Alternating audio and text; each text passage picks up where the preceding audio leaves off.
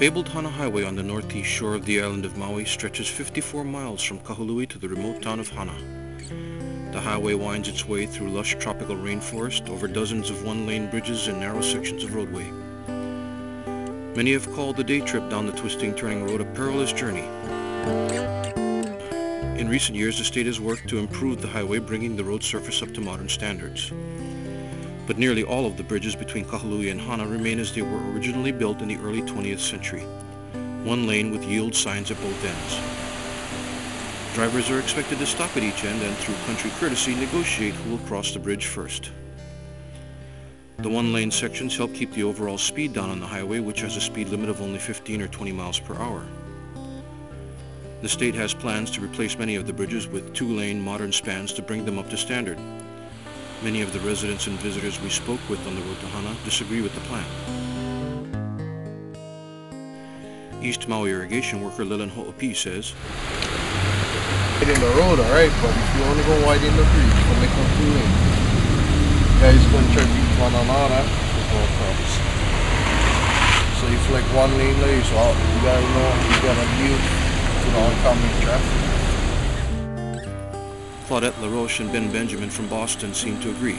If the bridges, the one-lane bridges need repair, they may turn them into two-lane bridges and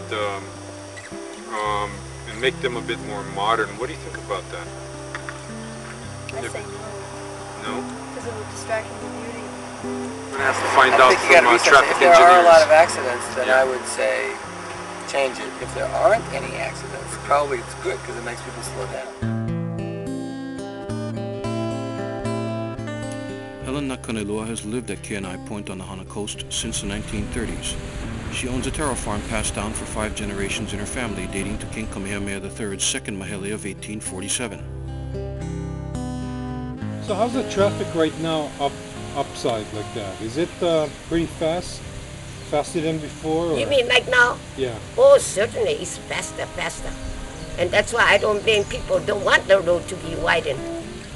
Because if they have the road wider, the traffic would be much in a hurry, rush and everything.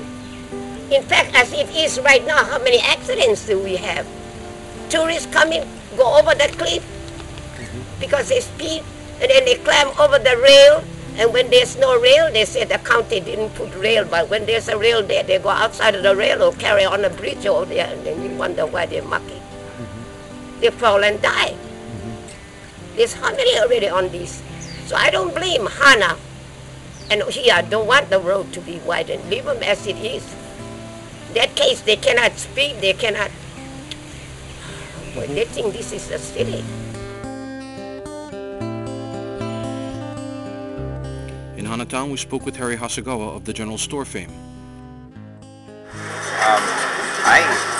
I like the country lifestyle, and I think to preserve the atmosphere of the area, I think it should be kept as much as it can.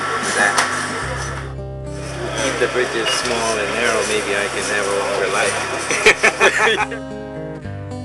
It remains to be seen if the state will go ahead with its plan to modernize the rural highway and along with it the way of life along the entire coast. I'm Blaine Ferguson for StarBulletin.com.